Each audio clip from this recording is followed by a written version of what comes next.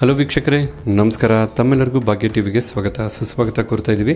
ಭಾಗ್ಯ ಮತ್ತು ಗಿರೀಶ್. ಸ್ನೇಹಿತರೆ, ಇವತ್ತಿನ ಈ ವಿಡಿಯೋದಲ್ಲಿ ಫಿಶ್ ತವಾ ಫ್ರೈ ಯಾವ ರೀತಿ ಮಾಡೋದು ಅಂತ ತಿಳಿಸ್ಕೊಡ್ತಾ ಇದ್ದೀವಿ. ಯಾರು ಬೇಕಾದರೂ ಈ ವಿಡಿಯೋ ನೋಡಿದ ನಂತರ ಸುಲಭವಾಗಿ ಮಾಡ್ಬೋದು. ಹಾಗೆ ಫಿಶ್ ತವಾ ಫ್ರೈ ಯಾವ ರೀತಿ ಮಾಡೋದು ಅಂತ ಕಲಿಬೋದು. ಅದರಂತೂ ಮೀನಿನಿಂದ ಮಾಡ್ತಕ್ಕಂಥ ಯಾವುದೇ ಒಂದು ರೆಸಿಪಿ ಆಗ್ಬೋದು, ಖಂಡಿತ ಆರೋಗ್ಯಕ್ಕೆ ಬಹಳ ಉತ್ತಮ ಅಂತ ಹೇಳ್ತಾರೆ. ಚಿಕನ್ ಅಥವಾ ಮಟನ್ಗೆ ಹೋಲಿಸ್ಕೊಂಡ್ರೆ ಫಿಶಲ್ಲಿ ಮಾಡ್ತಕ್ಕಂಥ ರೆಸಿಪಿ ಆರೋಗ್ಯಕ್ಕೆ ಬಹಳ ಉತ್ತಮ. ಯಾಕೆಂದರೆ ಇದರಲ್ಲಿ ಯಾವುದೇ ರೀತಿಯಾದಂಥ ಫ್ಯಾಟ್ ಕಂಟೆಂಟು ಹೆಚ್ಚಿರಲ್ಲ. ಹಾಗಾದರೆ ಬನ್ನಿ, ಫಿಶ್ ತವಾ ಫ್ರೈ ಮಾಡೋದಕ್ಕೆ ಏನೆಲ್ಲ ಪದಾರ್ಥಗಳು ಬೇಕು, ಹಾಗೆ ತಯಾರು ಮಾಡ್ತಕ್ಕಂಥ ವಿಧಾನ ಹೇಗೆ ಅಂತ ನೋಡ್ಕೊಳ್ಳೋಣ. ಫಿಶ್ ತವಾ ಫ್ರೈ ಮಾಡೋದಕ್ಕೋಸ್ಕರ ನಾವಿಲ್ಲಿ ಸಾಲ್ಮನ್ ಫಿಶ್ ಅರ್ಧ kg ತೊಗೊಂಡಿದ್ದೀವಿ. ಹಾಗೆ ಎಣ್ಣೆ 6 ಟೇಬಲ್ ಸ್ಪೂನ್, ಅಚ್ಚ ಖಾರದ ಪುಡಿ 1 ಟೇಬಲ್ ಸ್ಪೂನ್, ಶುಂಠಿ ಬೆಳ್ಳುಳ್ಳಿ ಪೇಸ್ಟ್ 1 ಟೇಬಲ್ ಸ್ಪೂನ್, ನಿಂಬೆಹಣ್ಣಿನ ರಸ 1 ಟೇಬಲ್ ಸ್ಪೂನ್, ಧನಿಯಾ ಪುಡಿ 1 tea spoon, garam masala 1 tea spoon, ಅರಿಶಿಣದ ಪುಡಿ ಅರ್ಧ ಟೀ ಸ್ಪೂನ್, ಕೊತ್ತಂಬರಿ ಸೊಪ್ಪು ಸ್ವಲ್ಪ, ಕರಿಬೇವಿನ ಸೊಪ್ಪು ಸ್ವಲ್ಪ, ರುಚಿಗೆ ತಕ್ಕಷ್ಟು ಉಪ್ಪು. ಇದಿಷ್ಟೇ ಫಿಶ್ ತವಾ ಫ್ರೈ ಮಾಡೋದಕ್ಕೆ ಬೇಕಾದಂಥ ಪದಾರ್ಥಗಳು. ಹಾಗೆ ಬನ್ನಿ, ಈಗ ತಯಾರು ಮಾಡ್ತಕ್ಕಂಥ ವಿಧಾನ ಹೇಗೆ ಅಂತ ನೋಡ್ಕೊಳ್ಳೋಣ. ಈಗ ಇಲ್ಲೊಂದು ಬಟ್ಲನ್ನ ತೊಗೊಂಡಿದ್ದೀವಿ. ಬಟ್ಲಿಗೆ ನಾವು ತೊಗೊಂಡಂಥ ಎಲ್ಲ ಪದಾರ್ಥನೂ ಸೇರಿಸಿ ಫಿಶ್ ತವಾ ಫ್ರೈ ಮಾಡೋದಕ್ಕೆ ಬೇಕಾದಂತಹ ಮಸಾಲ ಪೇಸ್ಟ್ನ ರೆಡಿ ಮಾಡ್ಕೋಬೇಕಾಗತ್ತೆ. ಅದಕ್ಕೋಸ್ಕರ ನಾವು ಮೊದಲಿಗೆ ಹಚ್ಚ ಖಾರದ ಪುಡಿನ ಸೇರಿಸ್ಕೊಳ್ತಾ ಇದ್ದೀವಿ. ಹಾಗೆ ಧನಿಯಾ ಪುಡಿ, ಗರಂ ಮಸಾಲ, ಅರಿಶಿಣದ ಪುಡಿ, ಹಾಗೆ ರುಚಿಗೆ ತಕ್ಕಷ್ಟು ಉಪ್ಪು, ತಾಜಾ ನಿಂಬೆಹಣ್ಣಿನ ರಸ, ಜೊತೆಗೆ ಶುಂಠಿ ಬೆಳ್ಳುಳ್ಳಿ ಪೇಸ್ಟು ಮತ್ತು ಕರಿಬೇವಿನ ಸೊಪ್ಪು. ಕರಿಬೇವಿನ ಸೊಪ್ಪನ್ನು ಈ ರೀತಿ ಚಿಕ್ಕ ಚಿಕ್ಕದಾಗಿ ಕಟ್ ಮಾಡಿ ಸೇರಿಸ್ಕೊಳ್ತಾ ಇದ್ದೀವಿ. ಅದೇ ರೀತಿಯಾಗಿ ಕೊತ್ತಂಬರಿ ಸೊಪ್ಪನ್ನು ಸಹ ಬಹಳ ಚಿಕ್ಕ ಚಿಕ್ಕದಾಗಿ ಕಟ್ ಮಾಡಿ ಸೇರಿಸ್ಕೊಳ್ತಾ ಇದ್ದೀವಿ. ಈ ಎಲ್ಲ ಪದಾರ್ಥನೂ ಸೇರಿಸಾದ ನಂತರ 2 ಟೇಬಲ್ ಸ್ಪೂನಷ್ಟು ಎಣ್ಣೆನ ಸೇರಿಸ್ಕೋಬೇಕಾಗತ್ತೆ. ಈ ರೀತಿಯಾಗಿ ಬಟ್ಲಿಗೆ ಎಲ್ಲ ಪದಾರ್ಥನೂ ಸೇರಿಸಿದ ನಂತರ ಚೆನ್ನಾಗಿ ಮಿಕ್ಸ್ ಮಾಡ್ಕೋಬೇಕು. ಎಲ್ಲ ಪದಾರ್ಥನೂ ಚೆನ್ನಾಗಿ ಬೆರಿಬೇಕು. ಬಹಳ ಇನ್ಸ್ಟೆಂಟಾಗಿ ರೆಡಿ ಮಾಡ್ಕೋಬಹುದಾದಂಥ ಮಸಾಲ ಪೇಸ್ಟ್ ಇದು. ತುಂಬ ಅಂದರೆ ತುಂಬ ಸುಲಭ ಈ ಫಿಶ್ ತವಾ ಫ್ರೈ ಮಾಡೋದಕ್ಕೆ. ಈ ರೀತಿಯಾದಂಥ ಮಸಾಲ ಪೇಸ್ಟ್ನ ಕಲಿಸ್ಕೊಂಡ್ರೆ ಸಾಕು, ಯಾವುದೇ ಒಂದು ಪದಾರ್ಥ ರುಬ್ಬಬೇಕಾಗಿಲ್ಲ, ಬಹಳ ಈಸಿ. ಇನ್ನು ಮುಖ್ಯವಾಗಿ ಹೇಳಬೇಕಂತಂದರೆ ಶುಂಠಿ ಬೆಳ್ಳುಳ್ಳಿ ಪೇಸ್ಟು ಮನೆಯಲ್ಲೇ ಮಾಡೋದಂಥದ್ದಾಗಿದ್ದರೆ ಇದ್ರ ರುಚಿ ಇನ್ನೂ ಚೆನ್ನಾಗಿರುತ್ತೆ. ಈಗ ಇಲ್ಲಿ ನೋಡ್ತಾ ಇದ್ದೀರಲ್ಲ, ಫಿಶ್ ತವಾ ಫ್ರೈ ಮಾಡೋದಕ್ಕೆ ಬೇಕಾದಂಥ ಮಸಾಲ ಪೇಸ್ಟು ಕೇವಲ 2ರಿಂದ 3 ನಿಮಿಷದಲ್ಲೇ ರೆಡಿ ಆಯಿತು. ನಾವು ತೊಗೊಂಡಂಥ ಫಿಶ್ ಸ್ಲೈಸ್ ಮೇಲೆ ಈ ಮಸಾಲ ಪೇಸ್ಟ್ನ ನೀಟಾಗಿ ಬೆಳಿಬೇಕು. ನಂತರ ಈಗ ಒಂದೊಂದೇ ಫಿಶ್ನ ಸ್ಲೈಸ್ಗೆ ಮಸಾಲಾನ ಬಳ್ಕೋಬೇಕಾಗತ್ತೆ. ಈಗ ಸ್ವಲ್ಪನೇ ಪೇಸ್ಟ್ನ ನೀಟಾಗಿ ಬಳ್ಕೊಳ್ಳೋಣ. ಈ ರೀತಿ ಫಿಶ್ ಬಹಳ ಮೃದುವಾಗಿರುತ್ತೆ, ನೋಡಿಕೊಂಡು ನಾಜೂಕಾಗಿ ಮಸಾಲಾನ ಬಳ್ಕೋಬೇಕಾಗತ್ತೆ.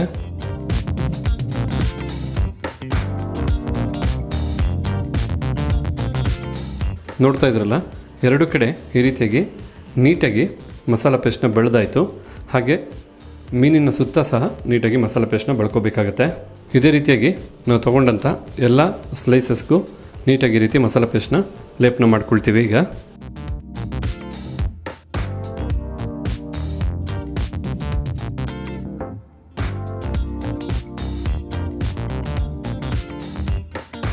ಈಗ ಇಲ್ಲಿ ನೋಡ್ತಾ ಇರ್ಬೋದು ನಾವು ತೊಗೊಂಡಂಥ ಎಲ್ಲ ಮೀನಿನ ಸ್ಲೈಸಸ್ಗೂ ನೀಟಾಗಿ 2 ಕಡೆ ಮಸಾಲಾನ ಲೇಪನ ಮಾಡಾಯಿತು.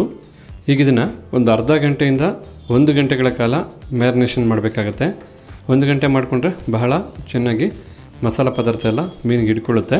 ಈಗ ಇದು ನಾವು 1 ಗಂಟೆ ಮ್ಯಾರಿನೇಟ್ ಮಾಡ್ಕೊಳ್ತೀವಿ. ಓಕೆ ವೀಕ್ಷಕರೇ, ಈಗಿಲ್ಲಿ ನಾವು ಮೀನನ್ನು 1 ಗಂಟೆಗಳ ಕಾಲ ಮ್ಯಾರಿನೇಷನ್ ಮಾಡ್ಕೊಂಡಿದ್ದೀವಿ. ಬಹಳ ಚೆನ್ನಾಗಿ ಮ್ಯಾರಿನೇಟ್ ಆಗಿದೆ ಫಿಶ್ಶು. ಈಗ ಚೆನ್ನಾಗಿ ಮ್ಯಾರಿನೇಷನ್ ಆಗಿರ್ತಕ್ಕಂಥ ಈ ಮೀನನ್ನು ತವಾದಲ್ಲಿ ಫ್ರೈ ಮಾಡ್ಕೋಬೇಕಾಗತ್ತೆ.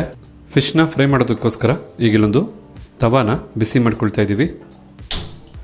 ಈ ರೀತಿಯಾದಂಥ ತವಾದಲ್ಲಿ ಫಿಶ್ ಆಗ್ಬೋದು, ಚಿಕನ್ ಆಗ್ಬೋದು ಫ್ರೈ ಮಾಡಿದ್ರೆ ಬಹಳ ಚೆನ್ನಾಗಿರುತ್ತೆ, ಅಷ್ಟೇ ಚೆನ್ನಾಗಿ ಫ್ರೈ ಆಗುತ್ತೆ. ಈ ತವ ಸ್ವಲ್ಪ ಬಿಸಿ ಆಗಬೇಕು. ಈಗ ಬಿಸಿಯಾದಂಥ ತವಕ್ಕೆ 2ರಿಂದ 3 ಟೇಬಲ್ ಸ್ಪೂನಷ್ಟು ಎಣ್ಣೆನ ಸೇರಿಸ್ಕೊಳ್ತಾ ಇದ್ದೀವಿ. ಈ ರೀತಿಯಾಗಿ ಎಣ್ಣೆನ ಸೇರಿಸಿ ಎಲ್ಲ ಕಡೆ ಸ್ಪ್ರೆಡ್ ಮಾಡ್ಕೋಬೇಕಾಗತ್ತೆ. ಎಣ್ಣೆನೂ ಸಹ ಸ್ವಲ್ಪ ಬಿಸಿಯಾದರೆ ಸಾಕಾಗುತ್ತೆ.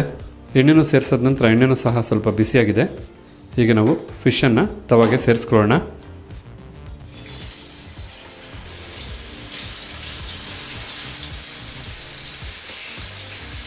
ಈ ರೀತಿಯಾಗಿ ಒಮ್ಮೆಗೆ 2ರಿಂದ 3 ಫಿಶನ್ನು ಒಟ್ಟಿಗೆ ಫ್ರೈ ಮಾಡಿಕೊಂಡ್ರೆ ಸಾಕಾಗುತ್ತೆ. ಈಗ ಈ ಫಿಶನ್ನೆಲ್ಲ ಯಾವುದೇ ಕಾರಣಕ್ಕೂ ಹೈ ಫ್ಲೇಮಲ್ಲಿ ರೋಸ್ಟ್ ಮಾಡೋಕ್ಕೆ ಹೋಗಬಾರ್ದು. ಲೋ ಅಥವಾ ಮೀಡಿಯಮ್ ಫ್ಲೇಮಲ್ಲೇ ಒಂದು 5ರಿಂದ 6 ನಿಮಿಷಗಳ ಕಾಲ ಒಂದು ಕಡೆ ಫ್ರೈ ಮಾಡಿಕೊಂಡು ಮತ್ತೊಂದು ಕಡೆ 5ರಿಂದ 6 ನಿಮಿಷ ಮಾಡ್ಕೋಬೇಕಾಗತ್ತೆ.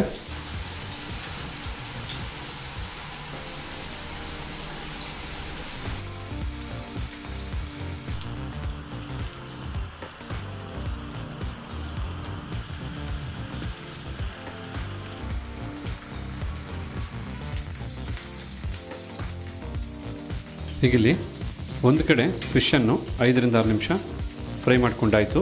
ಈಗ ಮತ್ತೊಂದು ಕಡೆ ತಿರುಗಿಸಿ ಮತ್ತೆ 5ರಿಂದ 6 ನಿಮಿಷ ಫ್ರೈ ಮಾಡ್ಕೋಬೇಕಾಗತ್ತೆ. ಲೋ ಅಥವಾ ಮೀಡಿಯಮ್ ಫ್ಲೇಮಲ್ಲೇ ಫ್ರೈ ಮಾಡ್ಕೋಬೇಕು.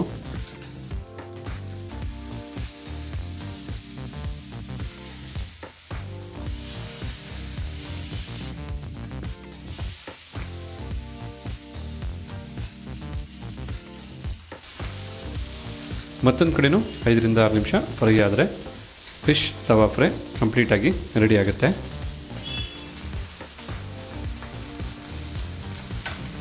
ಹೀಗಿಲ್ಲಿ ಫಿಶ್ಶು 2 ಕಡೆನೂ ಚೆನ್ನಾಗಿ ಫ್ರೈ ಆಗಿದೆ.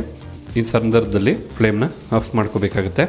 ಅಥವಾ ನೀವಿನ್ನೂ ಉಳಿದಂಥ ಫಿಶ್ನ ಫ್ರೈ ಮಾಡೋದಿದ್ರೆ ಹಾಗೆ ಲೋ ಫ್ಲೇಮಲ್ಲಿ ಇಟ್ಕೊಂಡು ಫ್ರೈ ಮಾಡ್ಕೋಬೋದು. ಬನ್ನಿ ಇನ್ನೊಂದು ಕಡೆನೂ ಯಾವ ರೀತಿ ಫಿಶ್ಶು ಫ್ರೈ ಆಗಿದೆ ಅಂತ ನೋಡೋಣ. ಈಗ 2 ಕಡೆ ಫ್ರೈ ಆಗಿರ್ತಕ್ಕಂಥ ಈ ಫಿಶನ್ನು ಮತ್ತೊಂದು ತಟ್ಟೆಗೆ ಸೇರಿಸ್ಕೊಳ್ಳೋಣ. ಈಗ ಇಲ್ಲಿ ನೋಡ್ತಾ ಇದ್ರಲ್ಲ, ಮೀನು ಮತ್ತೊಂದು ಕಡೆನೂ ಬಹಳ ಚೆನ್ನಾಗಿ ಫ್ರೈ ಆಗಿದೆ. ಈ ರೀತಿ ಚೆನ್ನಾಗಿ ರೋಸ್ಟ್ ಆಗಿ ಫ್ರೈ ಆದ್ರೇ ಫಿಶ್ ತಿನ್ನೋದಕ್ಕೆ ಬಹಳ ಸೊಗಸಾಗಿರ್ತಕ್ಕಂಥದ್ದು. ಹಾಗಿದ್ರೆ ನೋಡೋದ್ರಲ್ಲ ವೀಕ್ಷಕರೇ, ಯಾವ ರೀತಿಯಾಗಿ ಫಿಶ್ ತವಾ ಫ್ರೈ ಮಾಡ್ಕೊಳ್ಳೋದು ಅಂತ. ಭಾಳ ಸುಲಭವಾದ ರೆಸಿಪಿ.